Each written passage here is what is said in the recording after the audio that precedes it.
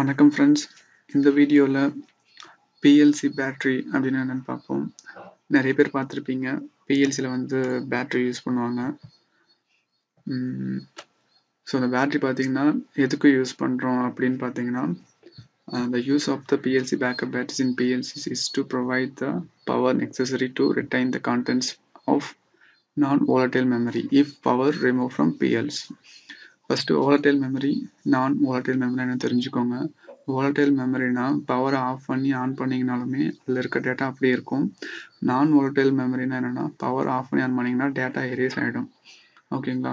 So இந்த மெமரியை வந்து மெயின்டைன் பண்ணுறதுக்கு தான் பிஎல்சியில் வந்து பேட்ரிஸ் யூஸ் பண்ணுறோம். இப்போ என்ன வந்து டேட்டாஸ் வந்து மெமரியில் கீப் பண்ணுவோன்னா, இப்போ வந்து ஒரு அவுட்புட்டை வந்து லேட்ச் பண்ணுறீங்க, செட் ரீசெட் பண்ணுறீங்க. ஒரு செட் பண்ணுறீங்கன்னா பெர்மனெண்ட்டாக செட் ஆகிடும்ல. நார்மலாக அவுட்புட் ஆன் பண்ணுறதுக்கு டிஃப்ரென்ஸ் இருக்குது, செட் பண்ணுறதுக்கு டிஃப்ரென்ஸ் இருக்குது. ஸோ அந்த செட் பண்ணுற டேட்டா பார்த்தீங்கன்னா உங்களுக்கு பிஎல்சி தான் ஸ்டோர் ஆகும். அதெல்லாம் வந்து டெம்பரரி டேட்டா. ஓகேங்களா? அது வந்து நீங்கள் வந்து பெர்மனெண்ட்டாக ஸ்டோர் பண்ண போகிறது கிடையாது. வேணால் செட் பண்ணிப்பீங்க, ரீசெட் பண்ணிப்பீங்க. ஓகே. ஸோ இந்த மாதிரி இப்போ ஒரு ப்ரொடக்ஷன், ஒரு அசம்பிளி லைன் இருக்குது. அந்த அசம்பிளி லைனில் daily day to day counter இருக்குது. சம்திங் ஏதோ பவர் வந்து ஆஃப் ஆகுது, ஏதோ பவர் ஃப்ளக்சுவேஷன் ஆகுது. அந்த டைமில் பிஎல்சி ஆஃப் ஆகிட்டு ஆன் ஆகும். ஸோ அந்த டைமில் கவுண்டரில் என்ன வேல்யூ இருக்குன்றது ஸ்டோர் பண்ணி வைக்கணுமா இல்லையா? ஸோ அதுக்கு தான் வந்து பேட்ரி யூஸ் பண்ணுறோம் பிஎல்சியில். இது பார்த்தீங்கன்னா மிட்சுபிஷி பிஎல்சியோட சிபியூ. கீழே இது உங்கள் ஸ்லாட் மாதிரி இருக்குது பார்த்தீங்களா, ஓப்பன் கவர் மாதிரி. இங்கே வந்து பேட்ரி வந்து பிளேஸ் பண்ணியிருப்பாங்க.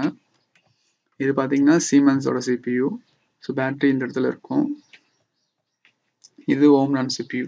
பேட்டரிக்கான ஸ்லாட் இங்கே இருக்குது. ஸோ இந்த மாதிரி பேட்ரி பார்த்தீங்கன்னா ஒரு பிஎல்சியில் இருக்க மெமரியை வந்து எரேஸ் ஆகாமல் ரிட்டைன் பண்ணுறதுக்கு தான் வந்து பிஎல்சியில் பேட்ரி யூஸ் பண்ணுறோம்.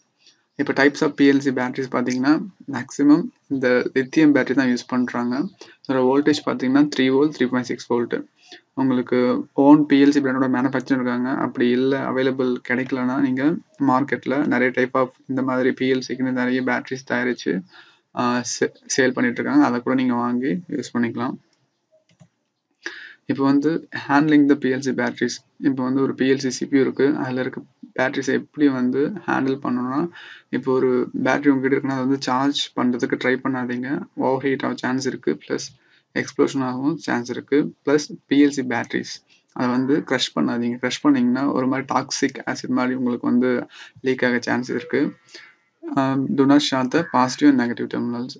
ரெண்டு டெர்மினல்ஸையும் ஷார்ட் பண்ணக்கூடாது. பண்ணால் உங்களுக்கு என்ன ஆகும் தெரியும். And then do not change the PLC batteries offline mode. Okay, offline மோடில் நீங்கள் சேஞ்ச் பண்ணிங்கன்னா அதில் இருக்க டேட்டாஸை நீங்கள் எடுத்துகிட்டு புதுசாக ஒரு பிஎல்சி பேட்டரி மாதிரி இருக்கிற மாதிரி தான் இருக்கும்.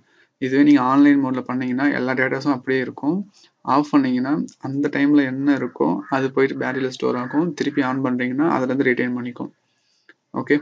ஸோ இது வந்து நீங்கள் ஆஃப்லைன் பண்ணிங்கன்னா பிஎல்சி வந்து ஆஃபில் இருக்கும். ஸோ டேட்டாவை நீங்கள் எடுத்துடுறீங்க, பிஎல்சி ரிமூவ் பண்ணுறீங்கன்னா, ஸோ டெம்பரரி டேட்டாவை ரிமூவ் பண்ணிவிட்டு திருப்பி ஏதோ ஃப்ரெஷ்ஷாக வந்து ஃபீட் பண்ணுறீங்கன்னா உங்களுக்கு ப்ரோக்ராம் மால் ஃபங்க்ஷனுக்கு சான்ஸ் இருக்குது.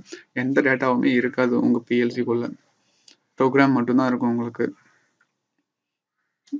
ஓகேங்களா? ஸோ வந்து பிஎல்சியில் இருக்க பேட்டரி சேஞ்ச் பண்ணும்போது கண்டிப்பாக ஆஃப்லைனில் பண்ணவே கூடாது, ஆன்லைனில் தான் பண்ணணும். ப்ளஸ் இது வந்து நீங்கள் எப்போ சேஞ்ச் பண்ணது வந்து ஒரு ப்ரிவென்டிவ் மெயின்டெனன்ஸ் மாதிரி ஒரு செக் ஷீட் மாதிரி போட்டு நீங்கள் வந்து பேட்டரிஸை சேஞ்ச் பண்ணலாம் 1 years ஒன்ஸ். அது பேட்டரியோட லைஃப் டைம் பொறுத்து. அப்படி இல்லைன்னா நீங்கள் வந்து உங்களுக்கு பேட்டரி லோ அப்படின்னு வந்து உங்களுக்கு தெரியணும் அப்படின்னா கண்டிப்பாக நீங்கள் வந்து பிஎல்சி ப்ரோக்ராமில் அலாரம் எழுதணும். நான் உங்களுக்கு மிட்சுபிஷியில் சொல்லியிருந்தேன் எப்படி வந்து பேட்டரி லோவுக்கு ஒரு ஸ்பெஷல் பர்பஸ் பிட்னு ஒன்று இருக்கும், அது சிபியூ உங்களுக்கு கொடுத்துரும் பேட்டரி லோ அப்படின்னு சொல்லிட்டு. ஸோ அதை வச்சு நீங்கள் அலாரம் க்ரியேட் பண்ணி ஓகே வார்னிங் சொல்லிட்டு அந்த டைமில் நீங்கள் வந்து பிஎல்சி பேட்டரி மாற்றிக்கலாம். ஸோ நான் அப்கமிங் வீடியோஸில் சீமென்ஸில் எப்படி அது பண்ணலாம் அப்படின்றத நான் சொல்கிறேன். ஓகேங்களா? ஓகே கைஸ், தேங்க்ஸ் ஃபார் வாட்சிங். நெக்ஸ்ட் வீடியோவில் இந்த மாதிரி இன்ட்ரெஸ்டிங்கான டாப்பிக்கோட மீட் பண்ணலாம்.